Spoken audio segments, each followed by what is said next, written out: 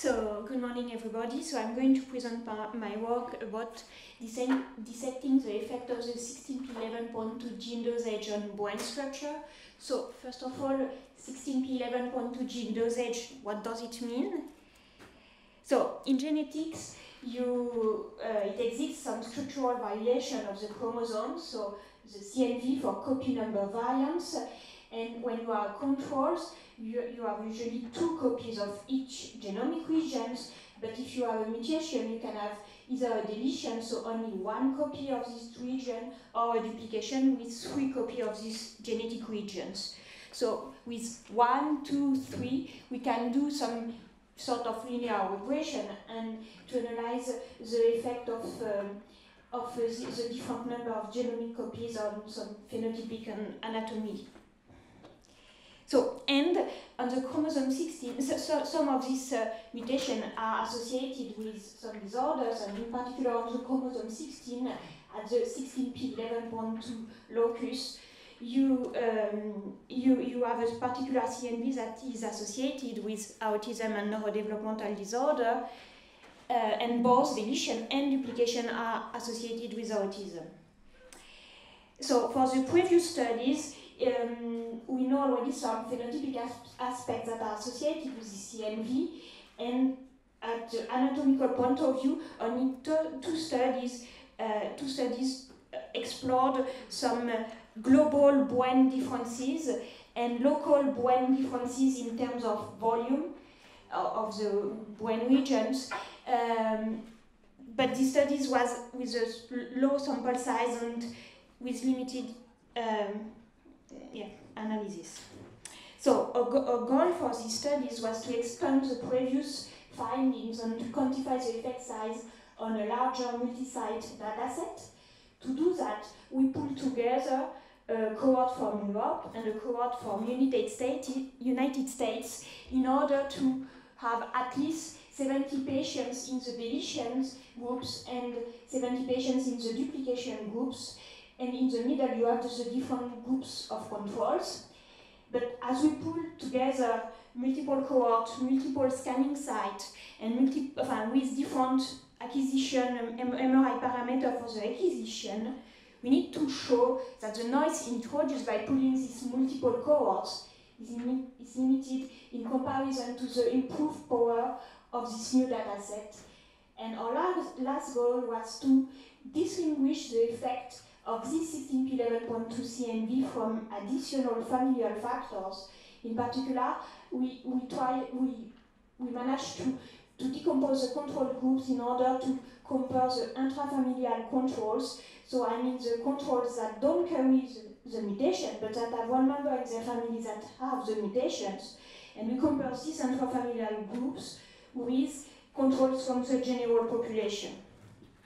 So the image that I'm going to present you are the brain volume differences between the different groups computed from T1 weighted images. So first of all, about the global brain matrix. So in red, you have the deletion carriers, in blue, you have the duplication carriers, and in the middle, the merged control groups for the Europe and United States cohorts. So the main message is that we have a negative correlation between the number of the genomic copies and for the estimated total intracranial volume, the gray matter volume and the white matter volume, as well as for some cortical surface, the mid-cortical surface area. So at least we replicate the previous results from previous study, but on a larger dataset. Now, the result about the local brain volume differences.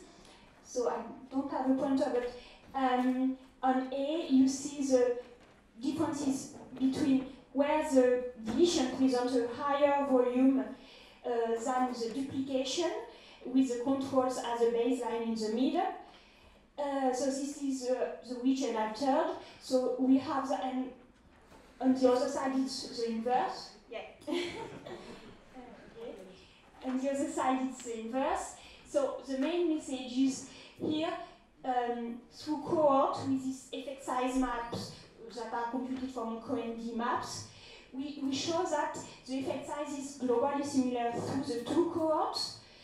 And also, more interestingly, when we do seven analyses with a sort of leaving one out analysis, each time we remove one site from the analysis, we have exactly the same effect size through all the results. So it seems like the results are quite robust.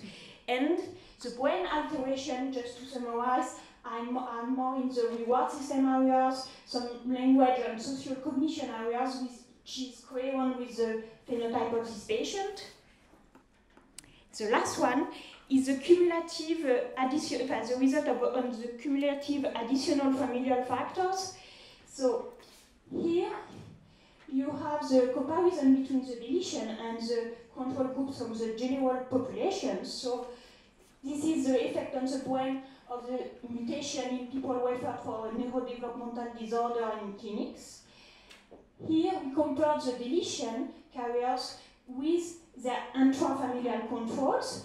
So the same genetic background except the mutations. So we can assume that this represents the genuine effect of the mutation. And here we compare the intrafamilial controls with the controls from the general population. So we can assume that these alterations represent the additional familial factors in the brain. And if you look well, this alteration plus this one represent more or less the alteration present in the people referred for a neurodevelopmental disorder.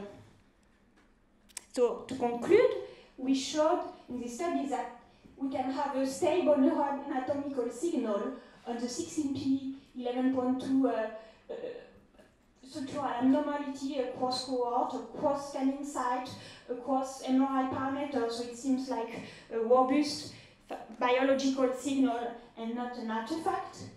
And secondly, the brain alteration observed in the carriers that are ascertained in clinics for a neurodevelopmental disorder seems to be linked, okay, to the mutations, but certainly also to some additional familial factors.